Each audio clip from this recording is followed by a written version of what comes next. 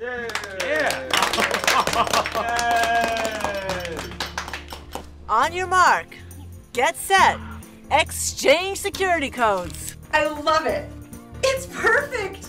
Mitch, do you like it? It's great. This is amazing. Their room looks beautiful.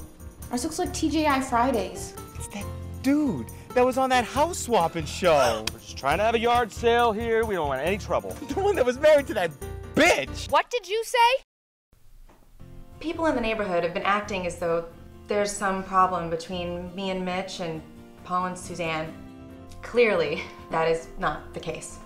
So someone is sneaking junk food into our house. Mitch, where have you been? Okay, I'm going to tell you, but you can't freak out. So what are we gonna do?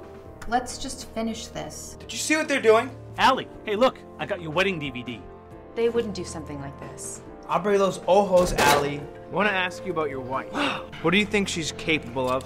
I think she's capable of just about anything. Are you judging me, or are you just jealous I didn't get caught? I'm judging you.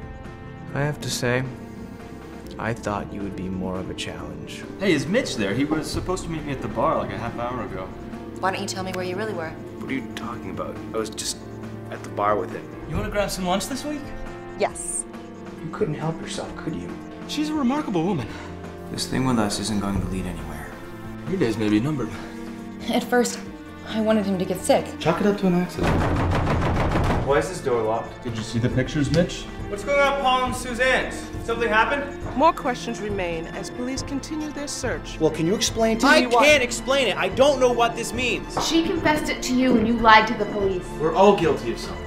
I'm only guilty of trying to fix things. I know what Allie did. No, you don't. It was an accident.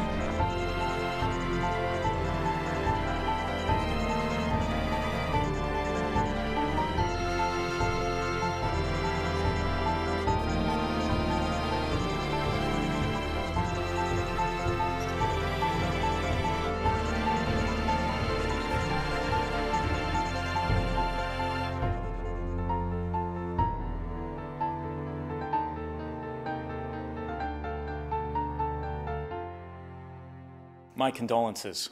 For whatever it's worth, the Catholic Church no longer believes that all suicides go to hell. Just some of them. Let that be a comfort in your time of grief.